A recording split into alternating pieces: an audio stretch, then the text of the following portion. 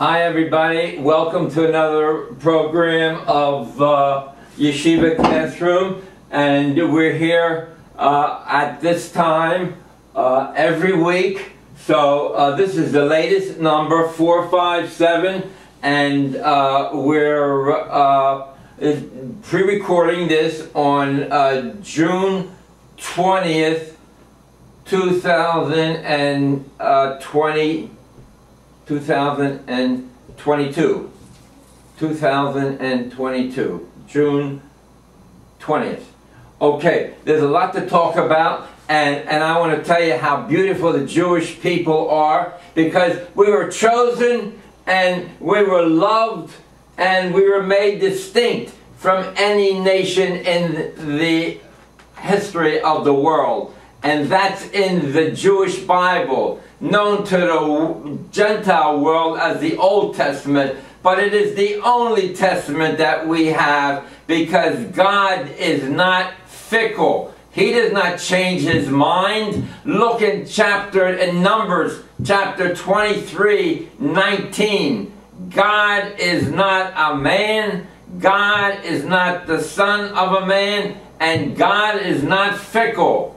He does not change his mind. He made a covenant with the Jewish people. Now you should write these numbers down to look them up, because they're so important in basic ideology of Judaism. And everything is taken from the Torah, also known to the AKA the Old Testament to the Goyim. We have only one testament, and that is the Jewish Bible. And we are chosen people by God, beginning in the years of Abraham and continuing on till he made that covenant with us to show us that we the Jewish people, are the descendants of the chosen people. Now take a pen with you, and let's write down some of these sentences that I'm going to give you. You know, basically it says chosen. Where do we find chosen in the Bible? Many places. Write this down in Deuteronomy chapter 7 verse 6. You are holy. God has chosen you as a treasured people from all the nations of the world. Again, Deuteronomy chapter 7 verse 6. You are holy. God has chosen you as a treasured people from all the peoples on the face of the earth. Not because you are the largest people, but you are the smallest people. Why? Because God made a covenant with you at Sinai, and because God loves you. God loves the Jewish people. So that's one place in Deuteronomy chapter 7 verse 6, right? And there's other sentences that come up after that, that God loves the Jewish people. The same sentence can be found in Deuteronomy chapter 14 verse 2. Deuteronomy chapter 14 verse 2. Write these down and get a chance, memorize them as many as you can. Review it in your mind. You know, the prophet said, he said three things: do justice, love kindliness, and walk humbly with God. Walk humbly with God. That means to review when you're doing a chore that doesn't need intelligence, so to speak, or waiting for a bus or a subway, or just having some few moments. Review Deuteronomy chapter 7 verse 6. Get a pen, write this down. And also the same sentence is in Deuteronomy chapter 14 verse 2. You are holy. I have chosen you as a treasured people from all the peoples on the face of the earth. That's in Deuteronomy 7:6 and Deuteronomy 14:2.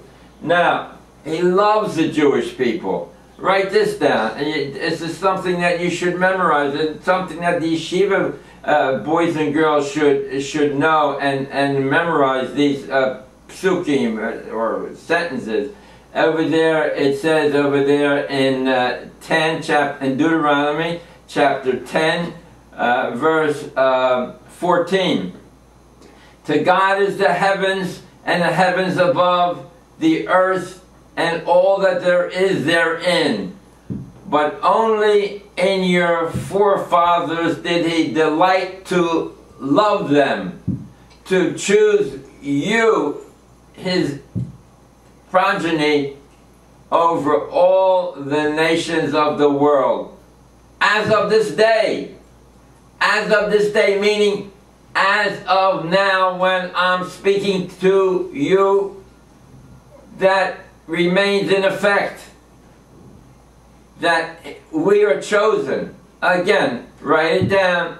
This is in Deuteronomy chapter 10, verse 14.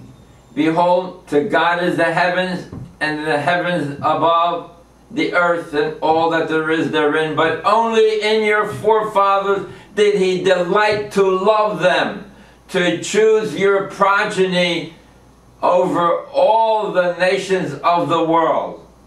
We are loved and chosen. And if anybody wants to say, well, God changed his mind, God is not fickle. He's not changeable. He is one entity that is always true to his word. And again, Numbers 23:19, God is not a man, God is not the son of a man, and God is not fickle. All that in 23:19.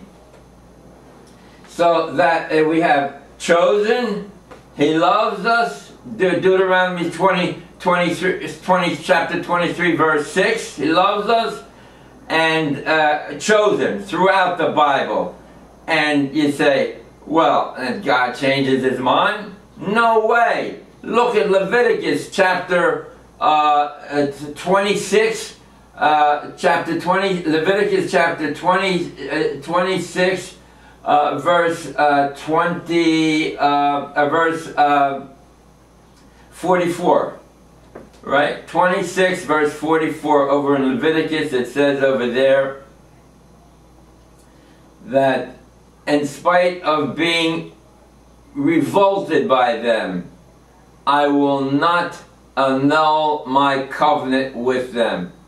In spite of being revolted by them, I will never annul my covenant with the Jewish people. That covenant's in effect. We're special. We're chosen. And where else did I say over there?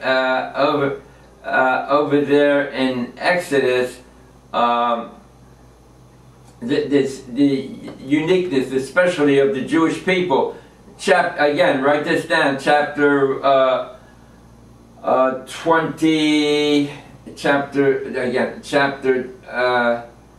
33. Chapter 33, verse 17. And this is after the subject matter of the golden calf. That's a whole story in itself. But chapter 33, 17, God has not taken the original stance of destroying the Jewish people and having a people through Moses, but he says that I will always be with the Jewish people. And he says over there that Moses, prior to that sentence, says, well, you say that we're unique, but how come you send an angel in front of us and not your personal? And God says, I will send my personal angel or myself in front of you. And then Moses asked him, God, we want to be distinct above all your people, because maybe sometimes some other person will claim divinity or whatever, and you will go with him. And God said, this I will do also. You will be distinct from above all the nations of the world. And we see that wherever there is humanity throughout the ages, the Jewish people have always risen to the top like the cream before homogenization of the milk.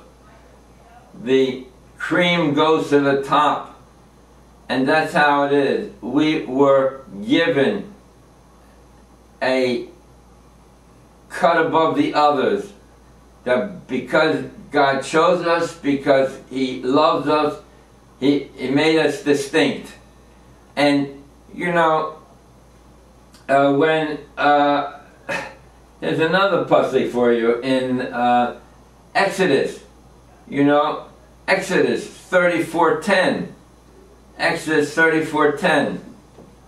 He says over there that, you know, in the beginning of that chapter,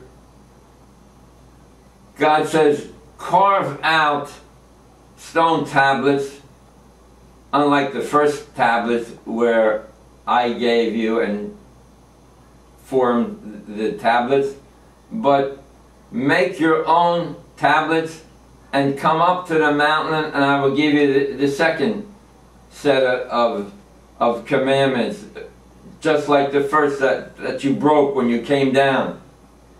And in 34:10, he says, you will be, again, God said, you will be distinct above all the nations of the world. And that's why, you know, throughout history, we have been exiled because of our transgressions.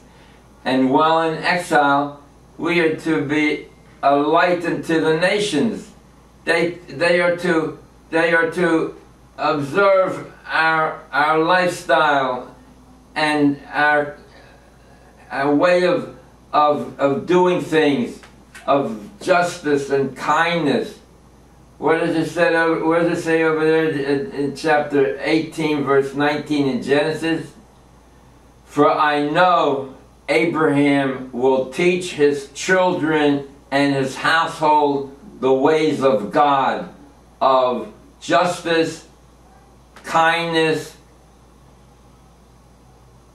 and charity. Justice, kindness, and charity.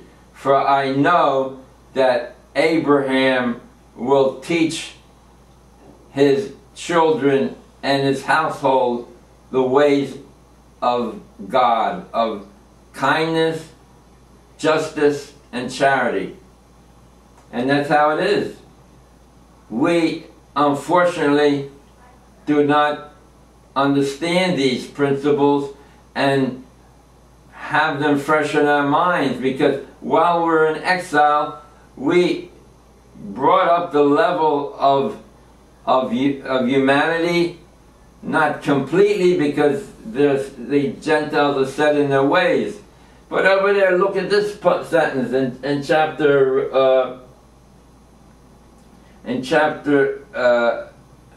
what was I going to say?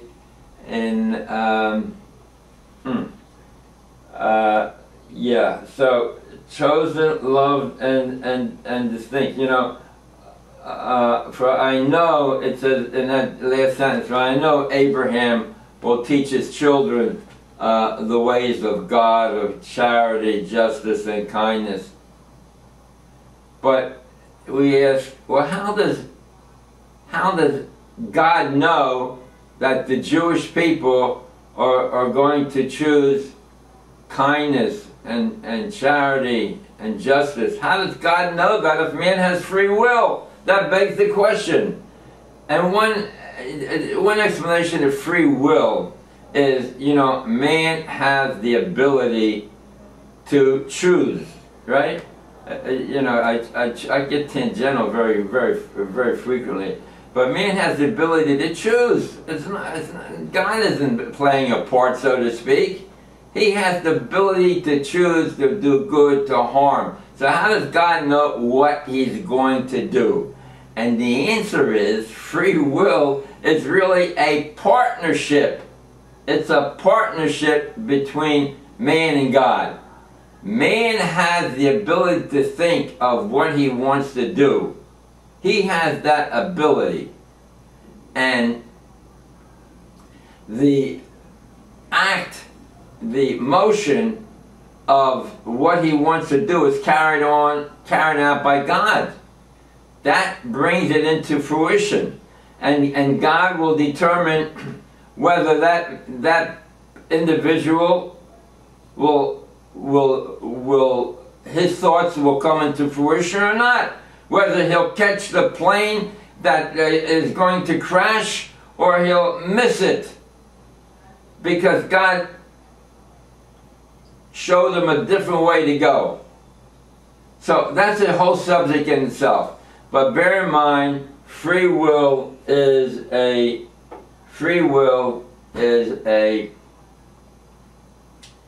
partnership between man and God. These are basic principles that we should learn out, and it should be fresh in a person's mind, in a Jew's mind. And you say, well, look at anti-Semitism. Well, I wanted to bring out this other pasuk. He said, you know, the Gentiles will look at us. In Deuteronomy chapter 4, verse 5, the Gentiles will look at us and they'll say, oh, their eyes will see the Jewish people observing the commandments, and they will hear them, and they will say, it is their wisdom and understanding in the eyes of the Gentile, how fair and beautiful are the life of the Jewish people, how fair and beautiful, how wise and understanding these people are. But we don't understand our mission, and a lot of times we went into exile, and we were led astray by our bad inclination. Oh yeah, I wanted to bring out now skip me again. I wanted to bring out, what was I going to say? Anti-Semitism. Anti-Semitism. They spend millions of dollars and set up chairs in universities and compact laws of how you're going to be. You can't be an anti-Semite and the Jewish people. You can't have that. And just today on the internet, I see Schenectady, New York is filled with swastikas all over the place, and you know, you got to laws, you know, the BDS, you know, boycott the Jewish state, and here we're these are the fifth columnists among us. They don't understand that this you think that they would be anti-German with all the relatives of our living people who lost their sons and daughters in World War II through German killings and what have you. But then nobody anti-German. No, nobody's anti-Volkswagen, anti-BMW. They buy the German cars, they buy the German goods, they never say a bad word. But the Jew is constantly harassed with anti-Semitic swastikas all over the place. The answer is that God allows this evil person's thoughts to come into fruition. Why? Because he wants to get these Jewish people to become aware of the fact that they are Jews and they have a special covenant, and they will come closer, and hopefully they will bring knowledge to the Jewish people, and understand that their purpose in life is to make the world a better place through learning and observing the Torah. What does it say over there in in Exodus chapter 24, verse 7? He said, God said before he went up to the mountain to get the Ten Commandments and the Torah, God said, ascend to Moses. God said to Moses, ascend the mountain, and I will inscribe the 2 stone tablets and give you the written Torah and teach you the commandments, the Talmud. And you will be there 40 days and 40 nights. That's in 24/7 in Exodus. Chapter 24:7 is chapter 24:12. Whatever. Anyway, that's what happened. That's what happened. He went up there, and 40 days and 40 nights, and then they said, wow, it's time is up. Moses only went up there with the shirt on his back. There's no way that he could stay there in that environment for 40 days and 40 nights. But he did, and he came down and he saw the people. Erev Rav, it's always mentioned that the complainers, Asafsuf, they always mention that God puts fire at the edge of the encampment, because the Jewish people were encamped in tribal formation, right? And the Goyim or the Erev Rav, those people that wanted to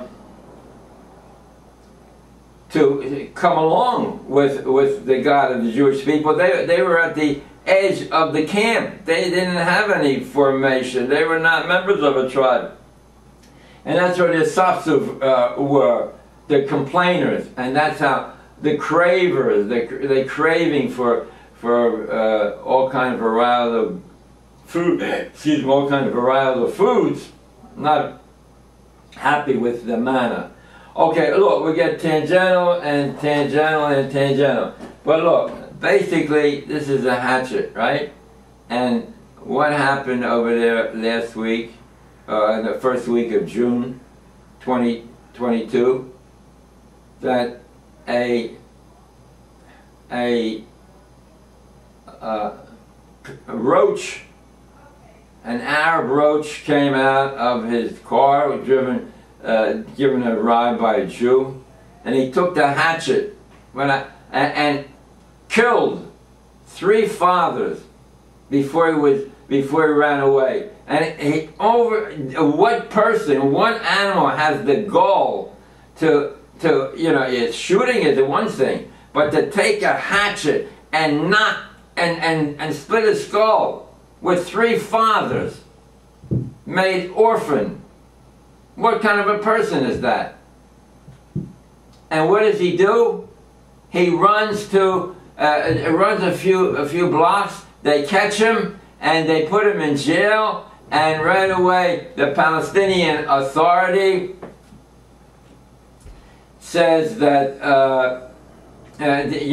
we'll pay your salary, we'll pay your family, we'll pay everything that we'll build a new house for you, everything for you, because you're a martyr and you died for the cause.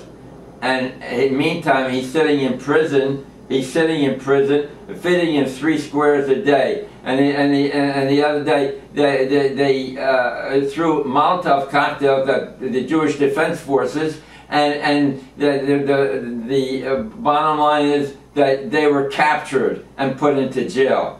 Who needs to capture them? Someone's going to shoot you, wants to kill you, you kill them first. Why? Because they are led by the biggest anti-Semite that we know of today, and that's Joe Biden and his administration. The U.S. pays terrorist families. They pay them big sums of money, yet they give them over close to $1 billion in aid, cash, for the Palestinian Authority to kill more Jews, giving them an incentive. What greater deal could you get to kill a Jew and pay and your family gets paid for it for the rest of their life, and then you get exchanged in a prisoner swap? What a deal! Here, in the past, there's been anti-Semitism to keep the Jewish people together. And how do you solve anti-Semitism? In Deuteronomy, write this down. Deuteronomy chapter 28, verse 9. Chapter 28, verse 9. Over there it says, walk in the ways of God and keep the commandments, and all the peoples of the world will have awe and fear of you. That's the answer to anti-Semitism. Chapter 28, verse 9. Walk in the ways of God and do the commandments, observe the commandments, and all the nations of the world will have awe and fear of you. Simple solution. And where is our leaders? Where are our leaders? They have to be set. The plan is to set up. Or what does this say? Here's some of the anti-Semites that their evil intentions were brought to fruition. Edward I of England before Oliver Cromwell, and that happened where in November the King Edward ordered the sheriffs to make a double search to make sure that all the Jews were expelled from his land, and 2 years later they were brought back. Bilam, right? Bilam, he says over there in Numbers, the Gentile prophet in the book of Numbers, Bilam, he says over there that he wanted to curse the Jews, but he was stopped in the midst of cursing. Because God would not allow it. He could have thoughts of what he wants to do, but God determines whether those thoughts come into fruition. And what does Bilam say? He said, let me die the death of the righteous. Let me die the death of the righteous. Let my end be like theirs. Let my end be like theirs. We're talking about the next world. It says over there, that's a Bilam, the Gentile prophet. He wants to die the death of the righteous Jews, so he can get a ticket to the next world. So he can, because this is only the testing world. Chapter 8:2 in Deuteronomy, I tested you, afflicted you, and tested you to see what is in your heart, whether you observe the commandments or not. These are all tests. 18, I afflicted you and tested you because it's for your benefit at the end. E-N-D. It's for your benefit at the end. And that's how my Jewish brethren have got to learn. That you got to, you want to set up a retirement account? Then estate planning? No. That you don't take with you. Only the commandments and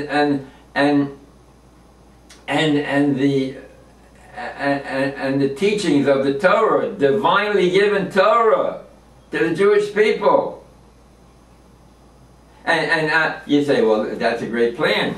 That's a great idea, you know. But who has I can't memorize all what I'm saying to you. Look, I'm gonna say, look, we have a travel. I want to go on radio stations. If you want to help me in achieving this goal, telling you exactly what I was saying now, you can call or leave a message at 516-295-4233. 295-4233. The best way I can always get in touch with you. That's Edward the First, Bilam, the Gentile prophet, FDR, Franklin Delano Roosevelt. He knew what was going on in Europe. He knew that they were killing mass murderers, and this material is classified. World War II material classified of what the United States knew about the killings, the mass killings of the Jewish people. But he never brought it to the fore. He said, we have to put everything into the war effort. We can't divert a plane to drop a bomb on the concentration camps, the killing camps. But he could send over a team of Clydesdale horses to rescue paintings and all other kinds of tangential things he did. But to save Jewish lives, no one cares about that. And then we have his predecessor, Biden.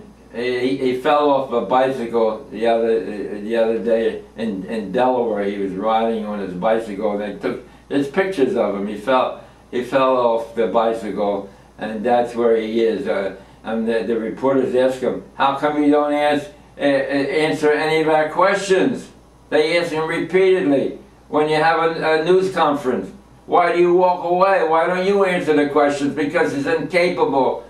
He is beyond intelligence of what's happening in all these different sections, and the media is constantly badgering Trump about the January 6th uprising, as if he wanted to overrun the government. How? I mean, how? By he has no charge of those zealots that want to tied with this administration. And there's pictures of where the Capitol Police opened the doors. They don't show those pictures. Yeah, they have to defund the media. So that's Biden. He's coming. He knows. He stopped at the Pope a month ago. He probably got some instructions and telling him that we're going to free Jerusalem. The Crusaders didn't do it. The Pilgrims they wanted to free Jerusalem for the infidels, and I'll do it. He's coming there July 13th. He's going to give them more money to kill Jews. That's the worst anti-Semite that he goes down together with Franklin Delano Roosevelt, Hitler, and Joe Biden, all in the same breath. And here he's given $500 million to UNESCO, which is an anti-Jewish organ of United Nations, and they preach all how great the Arab people are and anti-Semitic, and they gave $500 million just to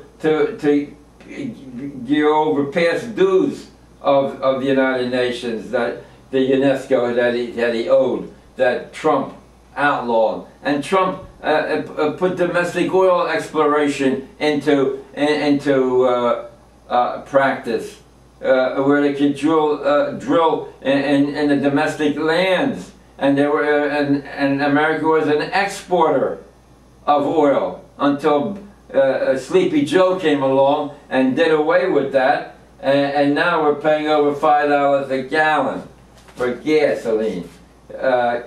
What is this?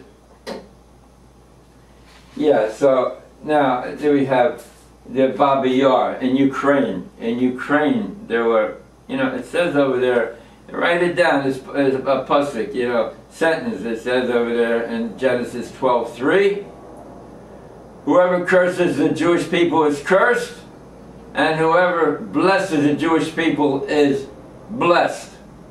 That you have in Genesis 12:3, and in Numbers, the same sentence, 24:9, chapter 24:9.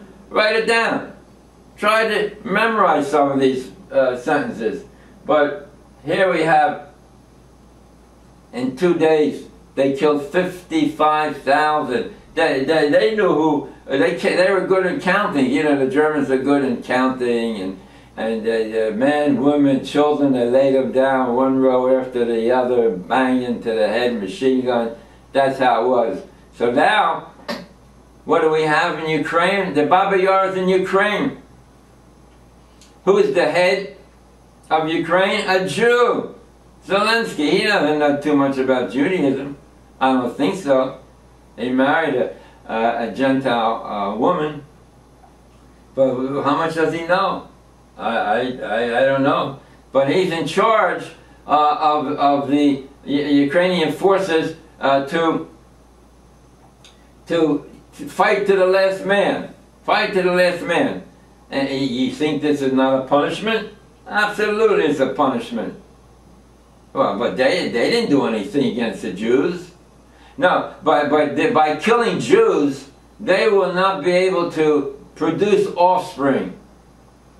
And therefore, these offspring, the Ukrainians that are fighting the Russians, it's unbelievable that they should not surrender and give me freedom or give me death. Okay, but look, they're being killed. And to talk a little specific about the scapegoat. The Jewish people were a scapegoat, right? The Jewish people, you know. In year 1530, William Tyndale was the first one to translate the Jewish Bible into English. That was in 1530. And when he came to the sentence of letting the goat go into the wilderness with all the sins of the Jewish people, he translated that goat as the escaped goat. Escaped, the goat that escaped. And actually it was a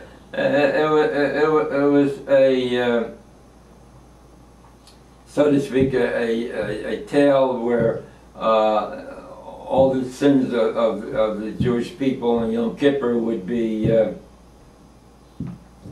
would go into exile. And bear in mind that this atonement that we have on Yom Kippur is for the transgression of hekdesh, of something that is holy, like the temple and all the environment therein. By being tomei, you're asking the kohanim were asking for forgiveness for those people that went in unknowingly. But you carry that tradition on to Yom Kippur today, the 10th of Tishrei, so that remember those holy places. But it does not atone for people who have harmed a neighbor or a fellow human being. Well, they say over there in Leviticus 19:18, You should love your neighbor as yourself, should not bear a grudge, should not have enemies, should not be envious, all those things in Leviticus 19:18, right? 19:18. So what happened is, so he came to William Tyndall. He came to the goats that we find in Leviticus, and it says over there that he called them escaped goats. But what happened? They dropped the E from escape and made it scape. And they used the Jews as the scapegoat. How so? Because when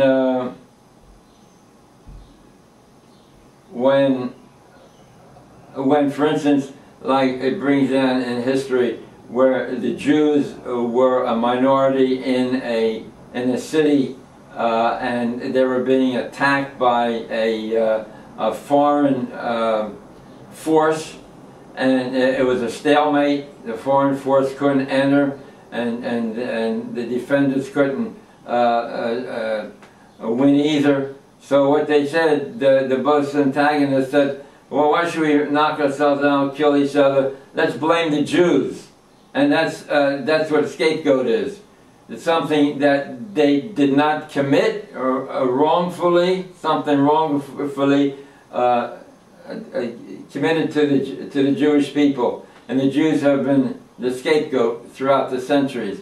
That's because we have not, during World War II, who is going to kill 6 million Jews, set up factories when they got all kinds of things, priority matters to do, and they say, well, it's important to kill Jews, but God said He wanted to He saw that all these isms, the communism, the socialism, the Bundism, all these anti-religious organizations were coming to the fore. And so God had mercy, so to speak, on the Jewish people, that they should get to the next world before they succumb to all these foreign influences. Right? That's a thought. So that's scapegoating. Scapegoating the Jewish people are the scapegoats. But all we have to do is look at 28:9 and we'll get the answer. Keep walking the ways of God. Solving anti-Semitism. Yeah, we spoke about that, 28:9. But the plan is that not for me to speak to you about all these psukim and what they potentially carry, but there should be set up a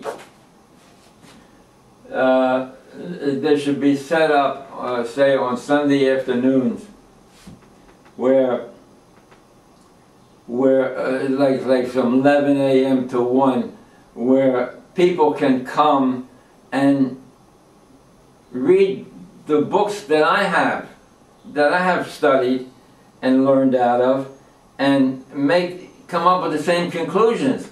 Not that you're listening to speakers, to rabbis, no matter how good the word is. You have to work yourself. You have to do the work in order to get a better understanding, and that's how it goes. So that's how it should be.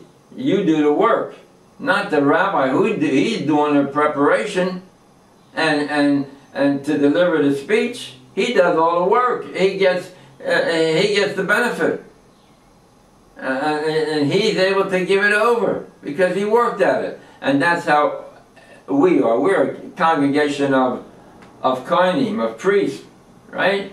You said over there in 19:6, Exodus. 19:6 Exodus says, do the commandments. It says again, do the commandments and observe the covenant right? That God made with Abraham, and that they're going to get their first covenant in Mount Sinai. And you will be a kingdom of Kohanim. You will be a kingdom of priests. And that's what we should be, a kingdom of priests, knowledgeable in every aspect of the law, as much as we're able to. But we have to have study halls. And the young, you know, my son is doing, he's a dentist, and he does implants, but he has time for his people also. It should be full time, but he does a lot of work, and he puts a lot of effort, and he gets a lot of things done. But right now he's in contact. His group is in contact with one of the colleges to offer high school seniors credits towards college, and it'll come out in January of this coming year. Now it's June and January of 2023, where high school kids from around the world can earn credits by taking these courses in Zoom, taking these credits in Zoom, and thereby they're Jewish credits, Jewish thought content. Yeah. So how do we get the young kids? You have to motivate them, and Yeshiva, the people daydream, whatever. I mean, pews celebrate 3 out of 4 go away from something's wrong somewhere, and I think that the answer is we have to have more emphasis on individual learning and giving over what they learn. Okay, look, you can call me, leave a message if I'm on here, 516-295-4233. Call me, leave a message. We want to help. We want to go onto radio stations around the country and show the beauty of Judaism. Show the beauty of Judaism. Now, what is the next one? It says, uh-oh, Talmud time, right? Talmud time. We got to learn the Talmud now. Because the Talmud is part of the Bible, right? We have the 24 written books. We have that includes the Torah, and we have the commandments which we learn from Talmud, and this everyone should get.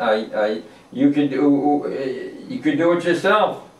It's at 7 telephone. Write it down. 718-921-9000. 718-921-9000. artscrolls.com, and everything's in English. Everything's in English and Aramaic. So let's learn Talmud. The first page. Talmud is divided into Mishnah and Gemara. Makes up the Talmud. Here it is. I'm going to say it in Hebrew and English.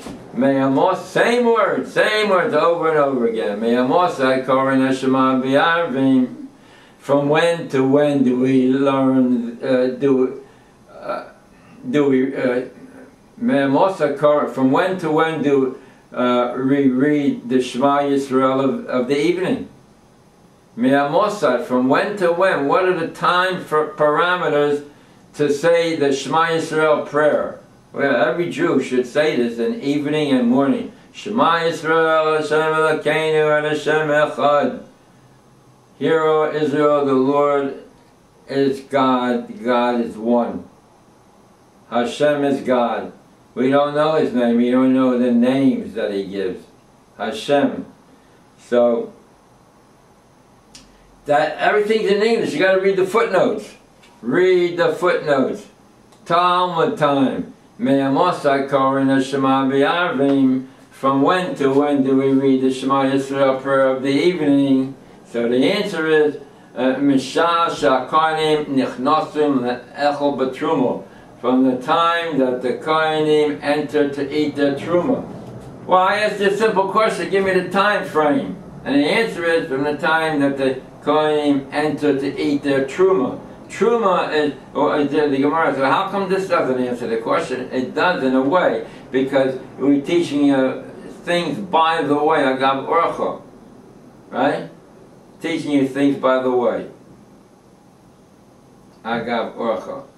You learn about truma from the time the Kohanim enter to eat their truma. The truma means if a farmer has 100 bushels of apples, he has to give 2 bushels, 2% to a kohen, to a priest has to give truma. That's truma. And then you learn Ma'aser Rishon, goes to the Levi, does a lot of work in the temple. Then you have Ma'aser Sheni, that goes to Jerusalem where you eat it.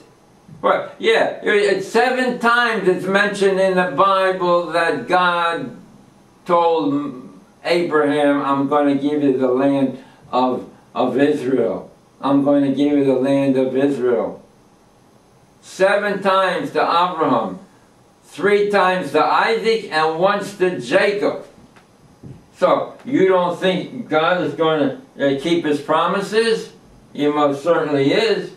And therefore, that's what, you have to get the book and read it yourself. You don't have to go fast. You just read it yourself.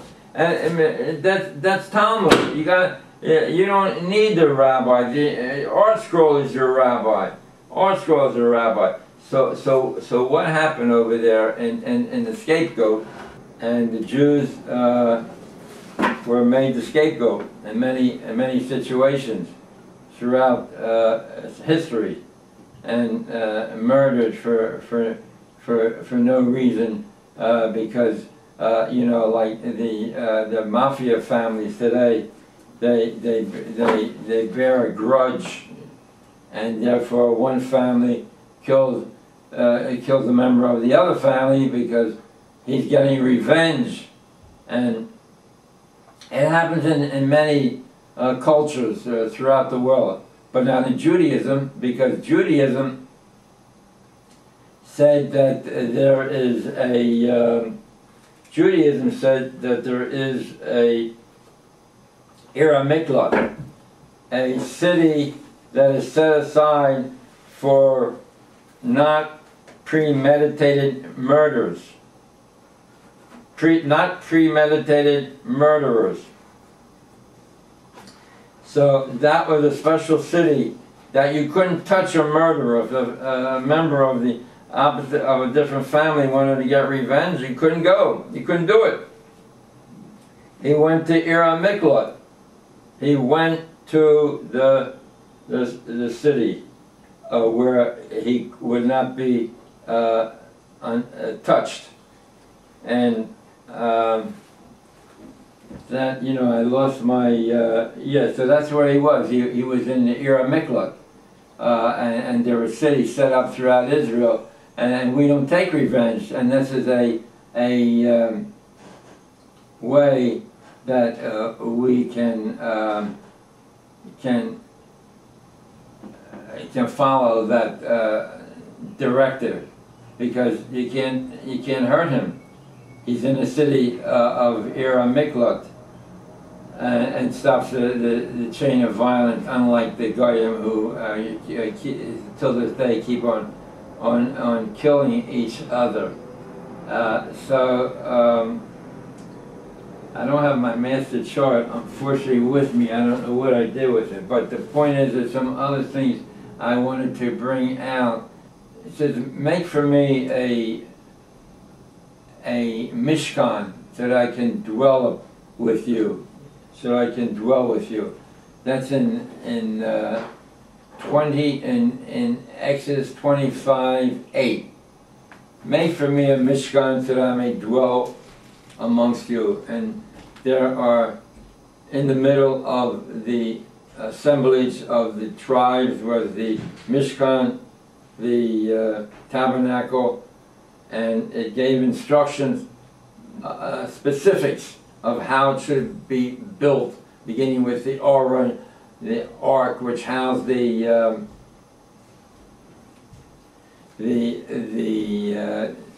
Ten Commandments and stone tablets, the only physical object that was ever given to man. The only physical object that was ever given to man.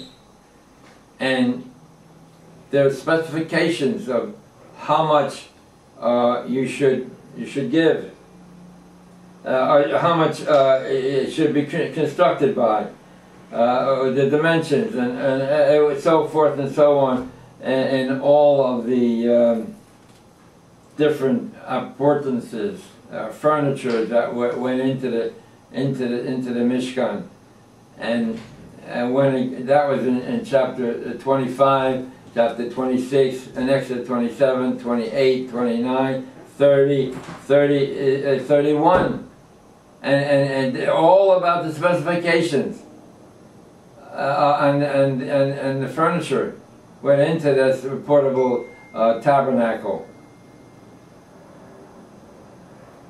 And when I got to 31, the construction specifications were stopped, because it said, remember 31:13, Shabbos is a sign between me and the Jewish people that you should not, that Hashem is God. It's a sign. The Shabbos is a sign between me, God, and the Jewish people, that the Sabbath, that Hashem is God. That Hashem is God. 31:13 and 31:17. It's a sign. Shabbos is a sign between me and the Jewish people, that you should work on 6 days, and on the 7th day you should cease and be refreshed. And then that breaks up the most holy Aron that was being under construction, because Shabbos trumps everything. The keeping of the Shabbos, it's a sign, and the other signs are the tefillin and the bris milah, the circumcision of the male. Those are the 3 signs that the Jewish people have and are directed to observe. And this business of making tattoos and all that thing is prohibited. There's only 3 signs, and the tattoos is not one of them. So that more or less. How did I forget this thing? I don't have my sheet that I can look on, but you know, we have the numbers repeating as deja vu. When it comes to the Jewish people, they had to, on leaving, they had technical leadership. Leaving Egypt as slaves. The water was bitter. No worry, Moshe said, I'll fix it, throw a tree in there. We don't have any water. I'll hit the rock, no problem. We don't have any food. We took the nothing, not even bread or anything. Don't worry, I'll give it to you. I'll give you manna. And then deja vu, the same thing happens in Numbers. After 38 years, the Jews are complaining that we don't have water. They had no patience. Moshe was upset. He didn't know what to do with himself. He became nervous. Say, what should I do? You know. So he spoke to the rock. He hit the rock. He didn't know what to do. How could they not learn to be patient and polite, insolent and not insolent, and then they wanted food, varietal food. The manna was nondescript. We were tired of manna. We don't want that. And then they said, you know, remember the pots of meat and all the wonderful things we had in Egypt. And then they said, we want meat. We want to have meat. and we remember what we did and how we lived in Egypt, and so Moshe cried to God, what can I do? Look at these people that they're making a mess out of everything. They should be growing gradually, and God said, I'll give you 70 elders to help you. How 70 elders going to help you bring meat to the people?